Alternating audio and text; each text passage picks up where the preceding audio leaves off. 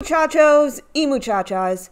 So I'm not sure if these are answers or if they're attempting to be answers, but since the Nashville bombing, there have been some developments that just are kind of strange and peculiar and questionable. First of all, I hope you like my setup. This is my stage set for my recording of the Chester Bennington and Chris Cornell documentary I am currently making. The last time I talked to you was on Christmas Day. What we had found out was that the blast had happened in Nashville downtown. There was a countdown and that there were human remains that were uncovered throughout the debris. Since then, supposedly, allegedly, the Nashville bomber had been identified through DNA. It was discovered that he signed over an entire house to a young lady. There are some supposed reports out there that the Nashville bomber's neighbor recalled some very strange conversations. And then further, there seemed to be some sort of copycat attempts that were not as successful. Stay right there. We're going to run right through it.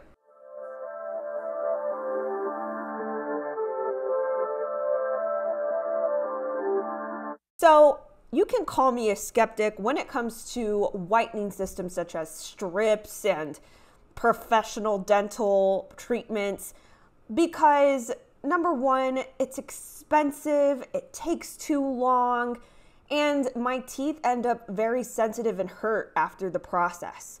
And so I just think, no, I'm not even going to give into it. I'm not even going to try it out.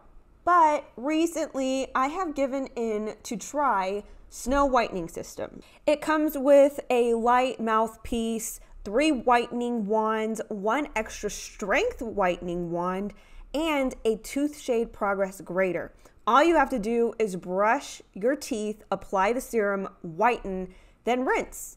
It's even safe to use on caps, veneers, braces, and crowns and bridges. 97% of the people who use it see results just after 1 use. 100% see long-lasting results after just 21 days. And I can say that I am visibly seeing how on track I am to progress just as well. To get one of these kits, go to my link below and use the code LETITSNOW to get 25% off of your order. Get those chompers looking great by trying Snow Whitening System today. All right, let's jump right into it. So, as I stated, the last we talked, the explosion had just happened on Christmas morning. There was really no further details, but the whole thing is just very strange because apparently the FBI and the investigation is nearing a tail end, and it's just very fast, right? It's just a really fast investigation to be so conclusive. According to Tennessean.com, tips, DNA, and vehicle identification number led law enforcement to ID of the Christmas bomber. And it states, DNA analysis, a vehicle identification number, and tips from public helped lead law enforcement to the 63-year-old Nashville man responsible for the Christmas bombing.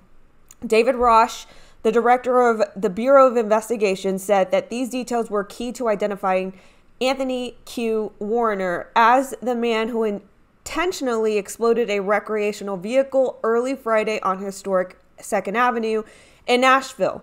Authorities say Warner died in the bombing and acted alone. I just want to say that there were no casualties besides reportedly, allegedly, Anthony Q. Warner. But other than that, there were no casualties due to the bombing, which is good. But it's so strange that within, it's now day 3 since the blast. Is this acceptable that is it 100% known 3 days later that he acted alone? I mean, how did they reach this conclusion? I wish there was a lot more transparency as to how they would conclude that. It just seems very, very fast. So it continues. During a virtual news conference Monday, Rush answered questions from the media about the role in his state agency played in the case that shocked the city and drew national attention.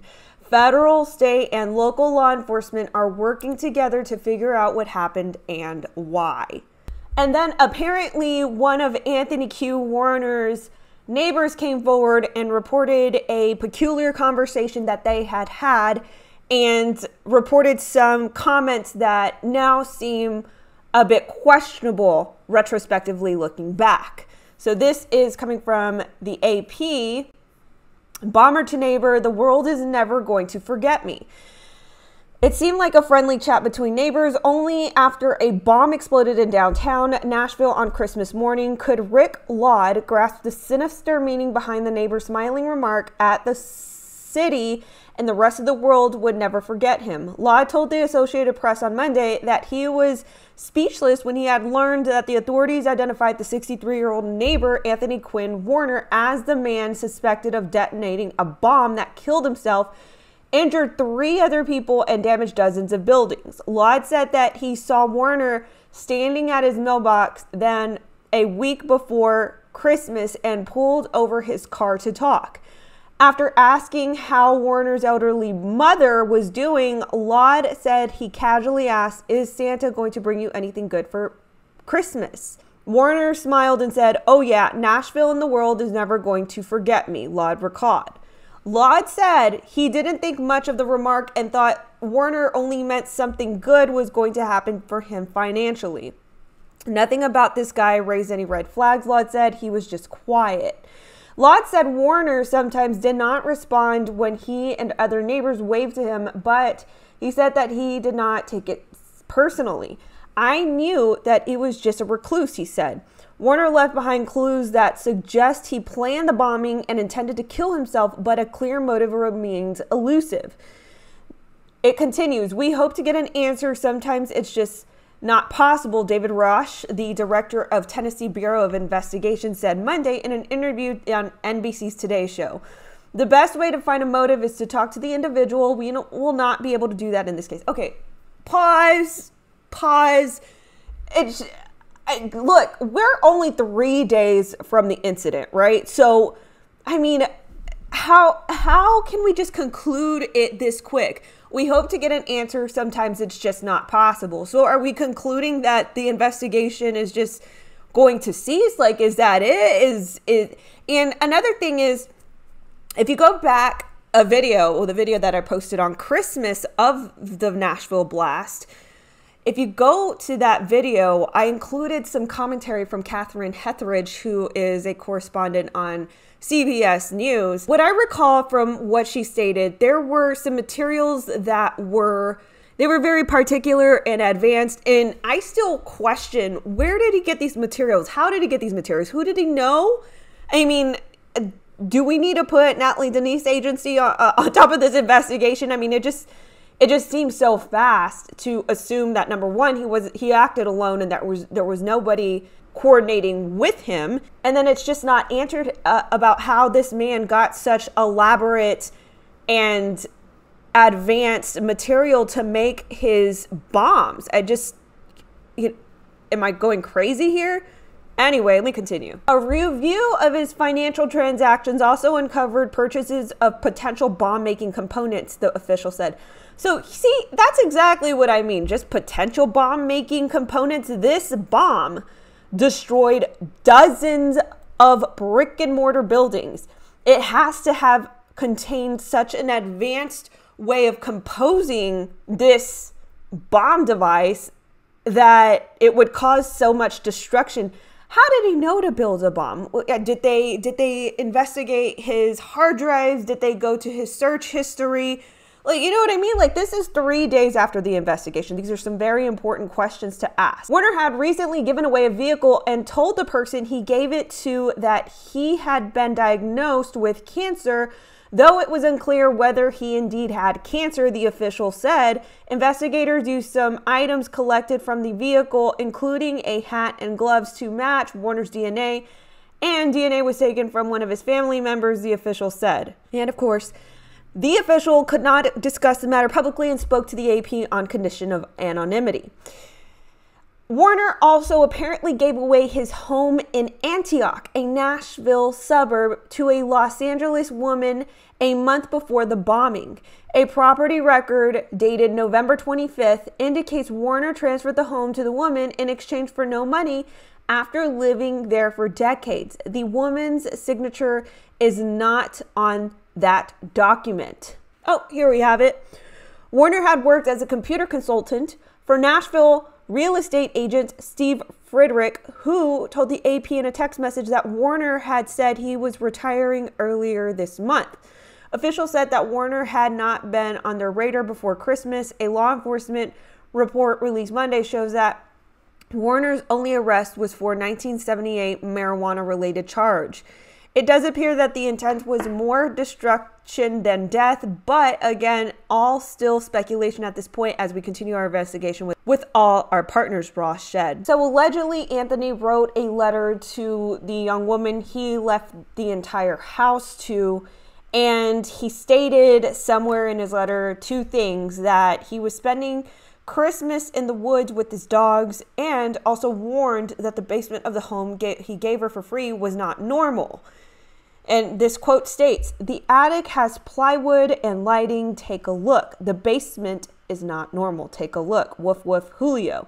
Now, look, I don't know about you guys, but if I ever got any sort of indication that there was something not normal in any part of the house, I would have been gone. Goodbye. So some other ideas that were going around the internet were some pretty valid theories. The positioning of the detonation right in front of the AT&T data center. There were a lot of suspicions that this could have been done in relation to a certain Domino's pizza voting system, you know what I mean? But of course, these are just ideas for the time being. Okay, taking this straight from the FBI based in Memphis, this is allegedly Anthony Quinn Warner. And this was a most recent picture of Anthony Quinn Warner.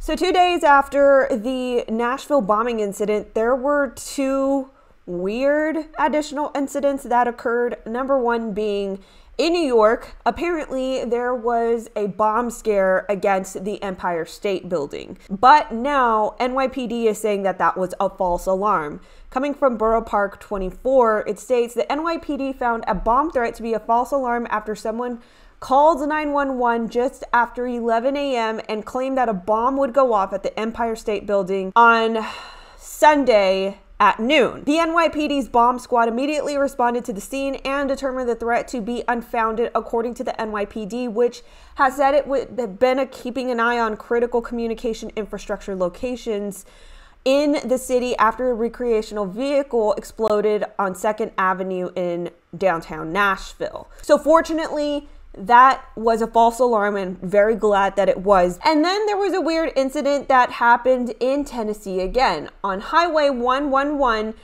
it was cleared after authorities investigated a suspicious vehicle. This is coming from News Channel 9 ABC. Sequatchie, I think it's Sequatchie County, sorry if I butchered that. County Sheriff's Office confirms Tennessee Highway 111 is clear after being shut down due to a suspicious vehicle parked near a cell tower. Now, apparently, this vehicle was parked near a cell tower and it was playing some of the same or similar voice recordings or music. And clocking it back to Nashville, it is alleged that the Nashville bomber was playing the song Downtown, and then, of course, the countdown. This is the press release from Sequatchie County Sheriff's Department. It stated on the date 12/27/2020, the Sequatchie County Sheriff's Office was notified of a suspicious vehicle parked on the side of Highway 111 near the cell phone tower. Upon arrival, patrol officers closed the roadway for precautionary measures. After a lengthy period, it was determined that the vehicle is not a threat and there were no explosives. The scene was cleared and the highway was reopened. Sheriff Q.M. Swinger would like to thank the following agencies for assistance during this investigation. With all that being said and done, everything's just so strange, especially the Nashville bomber. I mean, I come from a very analytical, reverse engineering type of mind. So when I see stories that have lots of holes in it and people are coming quick to a conclusion, of course, that always sets off a red flag for me, but that's just my opinion. Guys, what are your thoughts on this whole situation, the investigation, and the additional threats and concerns that happened in New York and another part of Tennessee? Let me know your thoughts in the comments below. Be sure to touch my like button, subscribe button, and check out the links in my description below to support the show. As you guys know, I am no Tucker Carlson. I'm a small fish in the big sea, so any gift, whether reoccurring or one time, is greatly appreciated. I hope you guys enjoyed this video, and I will catch you in the next one.